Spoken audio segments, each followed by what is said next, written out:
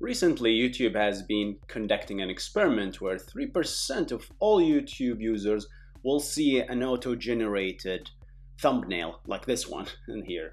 In this video, we will explain how YouTube is able to do that from a software engineering point of view, because this channel is all about software engineering, and I'll add my comment about this experiment at the end of this video. Stay tuned. What's up, y'all? This is Hussein Nasser from IGM3, where we discuss software engineering by example. And in order to understand how the auto-generated YouTube thumbnail experiment works, we need to know how basically what happens when you go to YouTube to begin with, right? So YouTube, as you know, right, it's not just a single website, youtube.com. There are a lot of servers at the back end that serves you, obviously, in order to scale with these like millions and billions of users. So in order to do that, like this is your user, you only know youtube.com. You'd go to the browser, or you use the app, and that app will connect to youtube.com.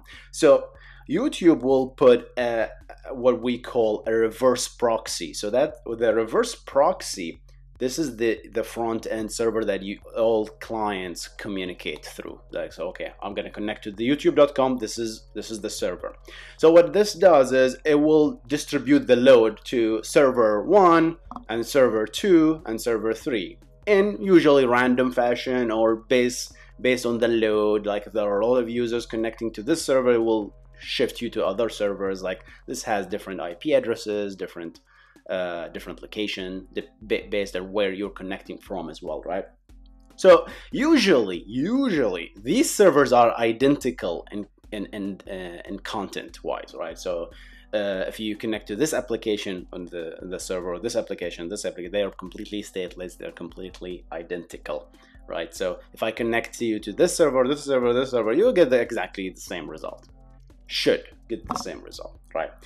However, so what is happening here is if YouTube want to experiment something, right, to certain users only, what they will do is like they will change one of those servers, and they're gonna put a special application on that server. So it's still the same server, right? It's still the same, it does the same job, but it slightly tweaks it. Like what they did here is they changed one of those servers to include the thumbnail experiments, which, okay, ignore all the current thumbnail, and always when the user requests a video, always auto-generate a thumbnail, right?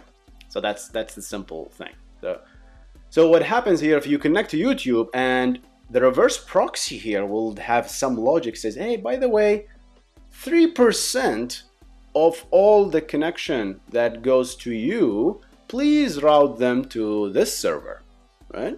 And the rest goes to the rest of the servers. This is obviously not 3, right? There are like thousands and thousands of servers for YouTube.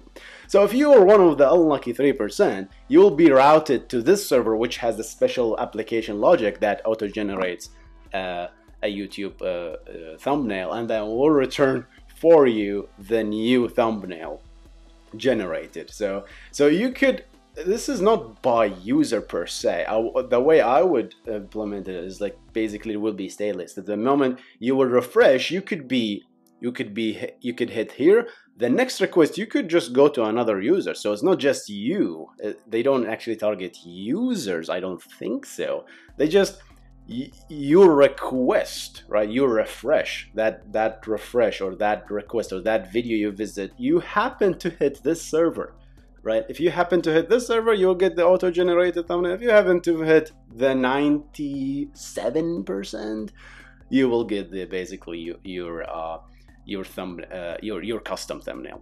So that being said, that's how it works, right? So that being said, in my opinion, you can always experiment with these Canary deployment. That's what they call it, Canary deployment, or A/B testing.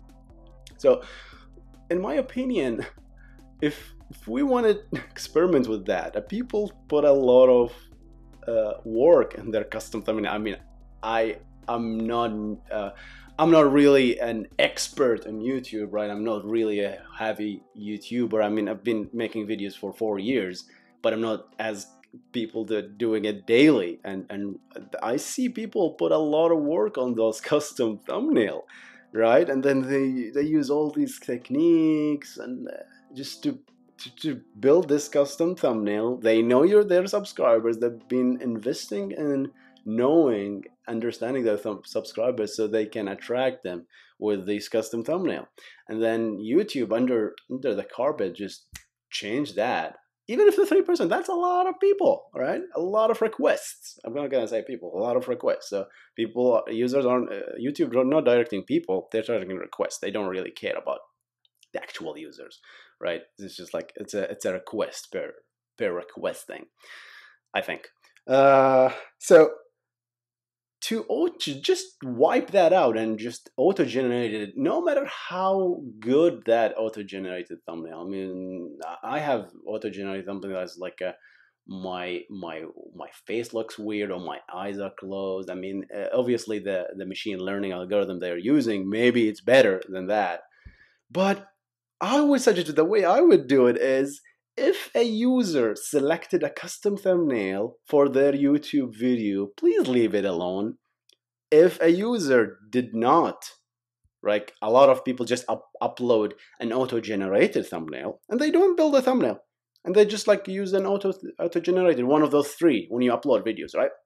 If that's the case, by all means do your experiment. But if I've uploaded a custom thumbnail, please leave it alone. Right? It's very simple. I don't know why we're gonna touch that part. Like, if I build a custom thumbnail, then I know what I'm doing, right? If my videos has an auto-generated thumbnail, then feel free to experiment on those. At least that's my opinion.